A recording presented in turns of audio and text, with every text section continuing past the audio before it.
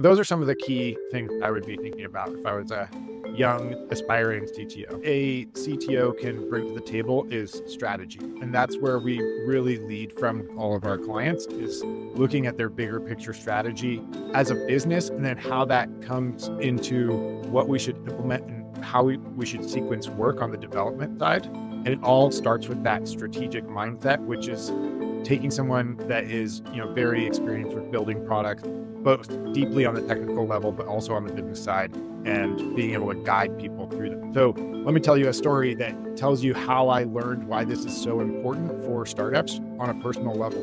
So I actually, many years ago, I recognized that I didn't have the full picture of what it took to build the product.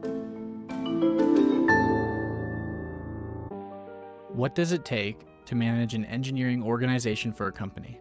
It's not about being a savvy programmer. It's about making sure we build the appropriate tech stack so a business can run reliably, deliver value, and even look attractive to buyers if you want to sell it. In this episode, I chat with Bryan Farris, who's the owner of Goldfish, a strategic technology consulting agency providing guidance and strategy for building out reliable and scalable tech stacks that acts as a virtual CTO for their clients. We discuss the complexities of modern product development and the value of community as a metric for user engagement.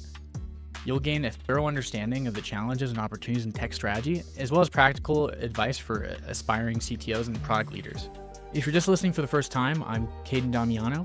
I'm a product designer and product management hybrid that works with product leaders to get an ROI out of their headcount. Follow me on LinkedIn to get more clips from this podcast in posts that help you rethink your career. And if you like what you're hearing and you like the format, please leave a review wherever you're listening to this podcast. Again, thanks for listening. Let's get on to the interview.